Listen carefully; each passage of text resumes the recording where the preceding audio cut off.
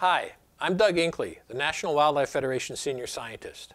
I know that, like me, you are probably very concerned about the impacts of the Gulf oil spill on wildlife.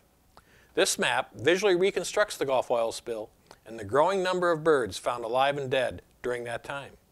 No doubt, many impacted birds were never found, and while the actual cause of death is yet to be determined for most of the animals, it is clear that a large proportion of the deaths and the live captures were in fact related to the oil spill. The number of birds collected was far beyond normal levels. More than half of the nearly 4,000 birds found dead were visibly oiled.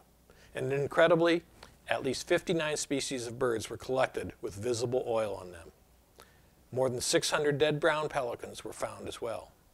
What's virtually unknown at this time is what the impact has been and will be on other marine creatures, such as fish, shrimp, squid, corals, and more.